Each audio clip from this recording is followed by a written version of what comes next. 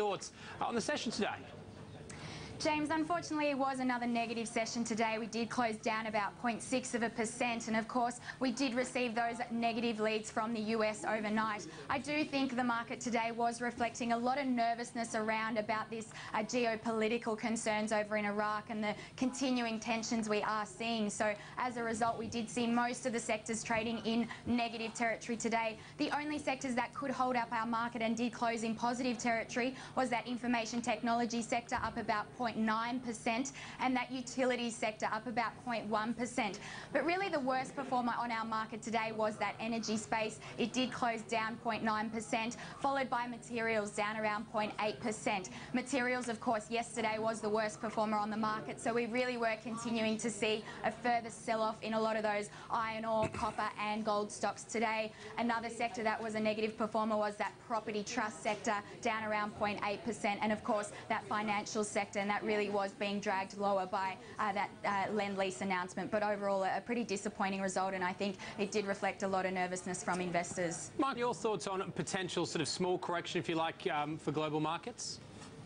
James, I potentially think in the short term we could see a bit of a mid-year correction, as we have done over each of the last 4 years, and I certainly think this crisis over in Iraq could cause this correction. But I do think we do often see a lot of these Middle East tensions sort of flaring up and then settling back down again. So I do think that if we do see any mid-year correction, it potentially could be quite mild again. And overall, we do think the broad uptrend in shares is likely to continue upwards as a result of those favourable sort of underlying fundamentals within the market. Earnings are looking strong. So our long-term outlook is that we will continue to see this uptrend, but certainly in the short term we potentially could see a bit of a mid-year correction, and we do also view that it would be a buying opportunity at that point. Well, just on some of the corporate news, Treasury Wine Estate's in the news today, a couple of reasons why, but interesting speculation on the one hand about more people looking at a potential takeover.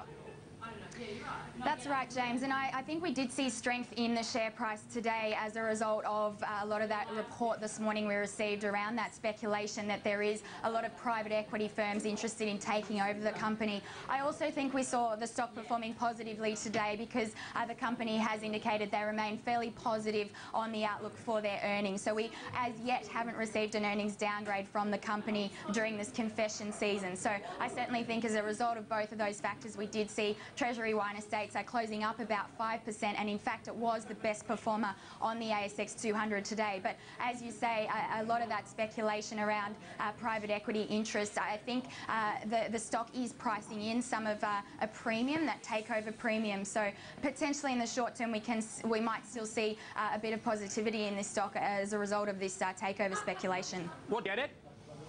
I certainly 100% agree with Michael. It was a surprise today, this morning, when we did see this announcement coming out. We certainly thought it was very positive news and thought the market would react positively. So it has been certainly a surprise.